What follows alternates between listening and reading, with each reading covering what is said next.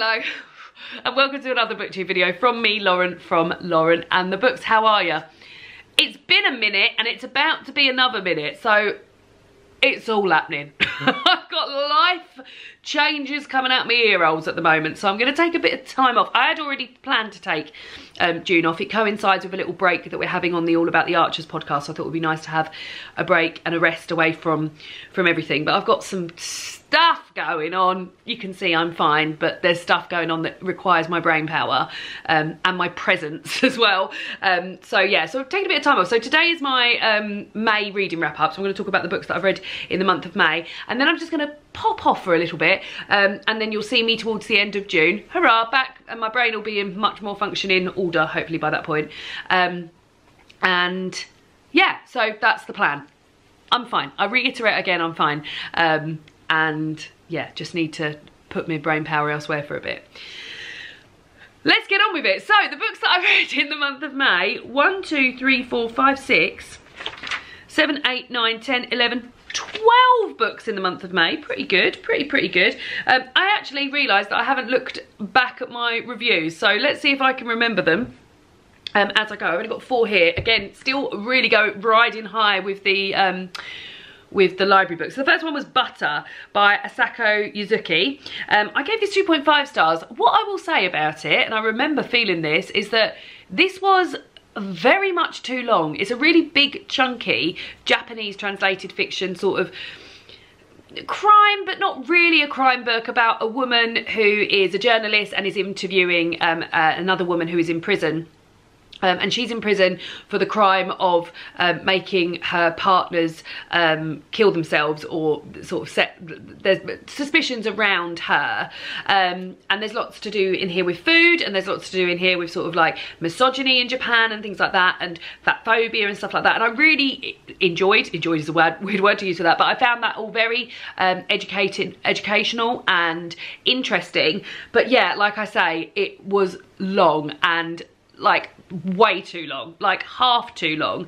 So I think maybe if it had been shorter, it would have been a bit more snappy and it would have kept me a bit more interested. But yeah, not great, but absolutely beautiful front cover. I keep seeing it in all the front windows of bookshops, independent and otherwise, having a lovely time. So yeah, it was just fine. Next up was an audiobook I listened to, and that's Good Material by Dolly Alderton. Quite enjoyed this. This gave me sort of Nick Hornby vibes. I read a lot of Nick Hornby when I was younger and trying to get myself into my reading groove. And something I always thought when I was reading Nick Hornby, and I wonder if I feel the same now because I haven't read a Nick Hornby for a long time, was when Nick Hornby wrote Women, I used to think, oh yeah, he's done women quite well here. Now I wonder how I'd feel about that now, but I was reading Dolly Alderton having written a man, thinking, oh, she's done men quite well here, hasn't she? Whether or not that is the truth, who knows? But I did enjoy this sort of, like, we're hearing this whole story about this this guy who's middle-aged, he's a comedian, and him and his girlfriend have broken up, and you're hearing about this sort of breakup and him sort of getting back in the dating scene and having to depend on other people because he hasn't got this sort of emotional net that his girlfriend Jen was before, and sort of like where she'd pick him up all the time, and like you start almost like siding with him a little bit, and you're like, oh, poor him, Andy, and I hope everything works out for him. And then Dolly Alderton does an absolute rug pull from underneath your feet and plops Jen in as the last chapter, and you're like, really well done there, because then like, I mean, as a woman I wonder what it would be like reading it as a man, but like as a woman I was like, actually yeah, I get it. But yeah, I thought it was very readable. My friend Emma also read it, and she said, I think she said she read it in like 2 sittings as well, so very readable. Pleasingly, we bought this for David's sister for her birthday, so hopefully she enjoyed it as much as I did. But yeah, 3 stars gave it, very much enjoyed it. Next up, because it was Daphne du Maurier May, I was reading quite a lot of Daphne du Maurier stuff, although that only accounts for 2 books on this whole wrap-up. I've still got 3 books on the go. Oh, 4, including, yeah, 4 Daphne du Maurier books on the go that I will finish in June. Daphne du Maurier June? No. But the first one I read was House on the Strand by Daphne du Maurier, and I very, very, very much enjoyed this. I gave it 3.5 stars.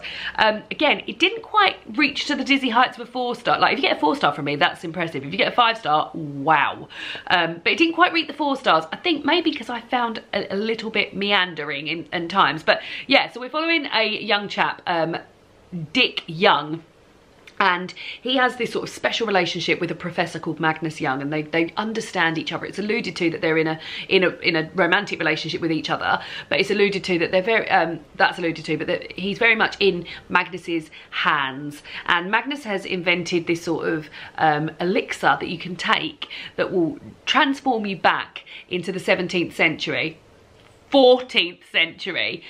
This is set in, I don't actually know when it's set, but it feels quite modern. So I don't know when it's set, but yeah, like I said, it feels quite modern. And when you take this elixir, it takes you back to 14th century Cornwall. And Dick does this as a favour to Magnus. He tries this little serum and he finds himself getting addicted to this serum and addicted to the lives of the people in the 14th century. Now, he can't interact with any of these people. He's merely a voyeur, a bit like watching EastEnders or something. But he finds himself getting very, very invested in these people's lives to the detriment of his actual life. And there's themes in there about addiction and his relationship with his wife seems to suffer because of the addiction, and he can't really tell her what's going on, and would she even understand? And yeah, there's just lots of stuff. I really like the sort of time travel in here. It reminded me a little bit of what happens in his Dark Materials. So they sort of, he'd take the elixir at one point. This is all happening in Cornwall, by the way. And also, now I've read a few books by Daphne du Maurier, the same names, like Grenville is used in this book and is used in The King's General, which I'm reading at the moment. And a lot, Tirradreath is another place. I don't know if I'm saying that right, but that's also features in this book. There's a lot of like featuring the same names in and people and places. But anyway, he would take this serum, so say like by the train line, and then it would transform him to that exact spot in the 14th century, which just reminded me a little bit of sort of like jumping between universes in his Dark Materials. But yeah, I had a great time with this. I really, really enjoyed it. I'm surprised it hasn't been made into anything. I feel like it would be great. But yeah, I very much enjoyed, I wasn't as invested in the 14th century characters as Dick was, and I was much more invested in hearing like what his wife would find out when he's stood her up again, or hasn't met her from the train station because he's out taking this lovely juice that's gonna make him go back to the 14th century. But yeah, really enjoyed it, highly recommend it. If you're into Daphne du Maurier, I think you'd like this. I mean, of course you would. Next one. She's dropped it. Next up is a 5-star, but it is also a reread, and it is Rebecca by Daphne du Maurier. I listened to the audiobook of this.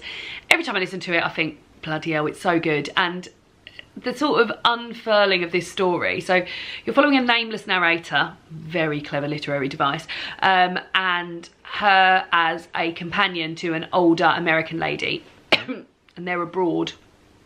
And while they're abroad, this older lady falls unwell, and she has to sort of entertain herself for a few days. And she comes into contact with Maxim de Winter, who is sort of very confident and full of bravado, and she takes a liking to him, and he seemingly takes a liking to her. And then they end up getting married, and she goes back to his house called Manderley. That's where the famous line, "Last night I dreamt I went to Manderley again." And when our narrator is there, you're finding out she's sort of like settling into the role of Mrs. de Winter. Now, Maxim was married beforehand to somebody called Rebecca, and that's where the name of the book comes from.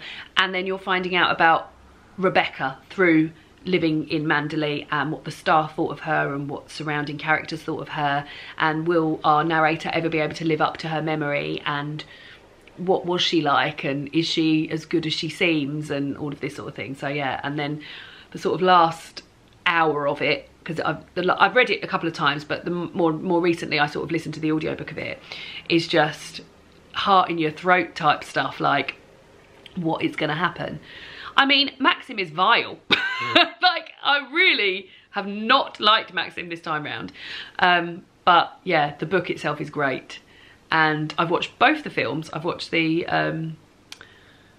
very old one. Oh my God, what is his name? That really old, David, who? Who directed The Birds and Rebecca? Oh my god. I know. It's literally on the tip of my tongue. There'll be people going wild. Something Cock? Hitchcock. Alfred Hitchcock. Yeah. Well done. Oh my god. God. Told you, my brain's being used elsewhere. I've watched that film and the more recent one, which stars Lily James. I think they're both good. So there we go, enjoyed it. Next up, I had the most blissful day, and I will link the vlog of me reading these down below, but I had a day where I took the day off of work and I watched all of the first half of Bridgerton, which by the way was top notch. Bridgerton series 3, the first half. Didn't realise I fancy Colin as much as I did. Didn't realise I fancy a Colin at any point. But I watched that, and I also read all 5 volumes of Heartstopper. So I've got volumes 1 and 3 here. 1 and 5, sorry. 2, 3 and 4 I got out from the library. I'd read 1, 2 and 3 before and very much enjoyed them, but hadn't visited, and also had seen the TV series, so knew that some stuff that was coming up and had seen that, but hadn't read 4 or 5. And 4 and 5 in particular, I mean 1, 2 and 3 were great, I've given them 5 stars, they're brilliant, but 4 and 5 in particular, if I can give them something of 5-star plus, I would do. 4 in particular, my god, it really left me all a quiver and all upset, and like, but hopeful as well. There's a lot of things in here. So it's about Nick and Charlie. That's who these 2 people are. This is volume 5. That's who these 2 people are. 2 young lads in love. That's covered in one of the books. And the first sort of the first volume is like them meeting. Nick doesn't realise that he thinks he's straight. So when he finds out that he's bisexual, that's a real surprise to him. And him and Charlie sort of negotiate in their early feelings, which is just so lovely. And it's almost sort of like cardboard cutout for what the series is. So if you've watched the TV series, then you'll love the books as well, because it's like, it's almost scene for scene, particularly the kissing scene. It's just and then the books sort of progress with them coming out to their friends and coming out to their parents, and them being in a relationship and then wanting that to take to the next step and wanting to say I love you and stuff like that. And then things sort of get a bit more serious in books 4 and 5. There will be spoilers for 4 and 5, so go away and I'll call you back when we get there. Go away now. And throughout the early books, it's alluded that Charlie has an eating disorder, and that is really deep dived in volume 4, along with some mental health issues he's having and self-harm. So much so that he ends up having an inpatient stay. And it's about it's mainly told from Nick's point of view, really. Nick, his boyfriend, who he's left at home while he's on an inpatient stay. I've made it sound like he's away on holiday, but like, and Nick having to cope with that, and Nick always being somebody who could find a solution in anything and would be the big sort of like looking after people and give them a hug and make things feel better, and knowing that that isn't going to cut it here. So that was like really interesting to read about from a teenage boy's point of view. And also just sort of like negotiating like the other stuff that comes with mental health issues and how that affects the people around you. But yeah, really, really beautifully done, and a completely different tone to the rest of the books. Like, it still wasn't like dreary, everything's hopeless, but it was really, it brought home how serious things can be. And then book 5 is, volume 5 is Charlie feeling better, but Nick now knowing that he will be going to university soon and planning on going to the University of Kent, which is near where they live, which is the university I went to. And actually there's a really good picture in here of Kent Library, which just captures it very well. Very big 60s stark concrete building. And Charlie, Nick saying I want to go there because he wants to be there for Charlie, when realistically, like, he's got to think about the rest of his life. Like, yes, it's lovely that you and Charlie are so in love and you're having such a lovely grown-up relationship, but sometimes these relationships don't last forever, and maybe you need to do the things you want to do, and he considers university sort of outside of that. And then there's Charlie, who's encouraging him to do that, but also knowing that this is going to come with a struggle for him and a struggle for Nick. And yeah, can't wait for volume 6. I hope it all comes together beautifully. Like, it really is perfectly done. Like, Alice Oseman, well done, hats off to you. But yeah, absolutely great. A great day of reading all 5 of those, and I will link the vlog down below for more in-depth thoughts. You can come back now. All the spoilers are over. Next was a library book, which is called Where the Heart Should Be. Actually, I haven't taken that book back to the library. It's over there. By Sarah Crossan.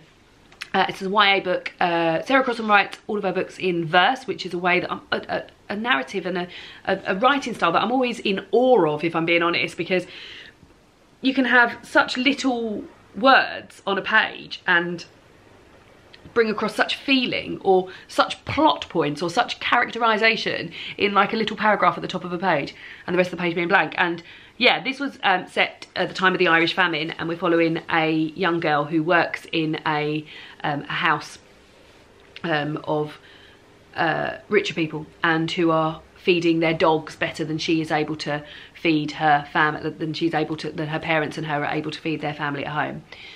And this is all sort of like shocking and awful, but what is going on as well as this is that she's fallen for someone who's visiting the big house, someone who's from a different class as her. So there's a lot of stuff in there about class, but it still feels like romantic, and it still feels really important. And I learnt stuff in here about the Irish famine. Like, it always blows my mind. I only did history to year 9 when I was at school, but I never learned anything about the Irish famine. All I knew is that there was potatoes that didn't grow. Like, I didn't know anything. So I learned more in this book than I'd ever known about the Irish famine, which is disgusting, really, on my part as well, that I didn't know more about that. But yeah, she writes amazingly. I've got another one of hers coming in at the library. I watched Leanne Rose's books, Irish books that are coming out in the rest of the year, and saw that Sarah Crossan had 2 books out this year. Well done, Sarah Crossan.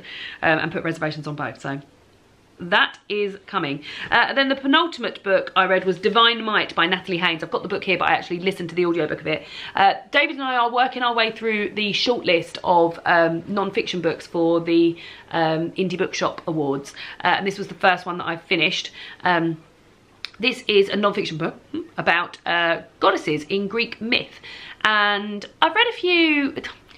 I mean, I always think that Greek myth retellings are really going to be my bag, and then I read them and I feel a bit bleh afterwards. I've never really loved any of them, and I thought, oh, maybe non-fiction's the way to go, and there were parts of this that I enjoyed. Ultimately I gave it 2 stars though, so I didn't love it, but like, it opens with sort of what I liked are the modern references to it, and that felt new, and it felt like something that I hadn't read before, because these references are newer. So for example, there's a Lizzo and Cardi B music video where they're dressed as Greek goddesses, and like the references and that, and how that